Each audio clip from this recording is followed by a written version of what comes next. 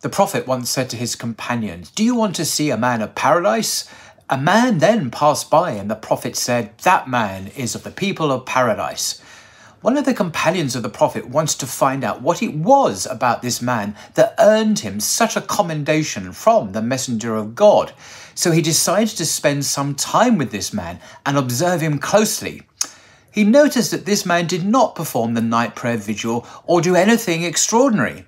He appeared to be an average man of Medina. The companion finally told the man what the prophet has said about him and asked if he did anything special.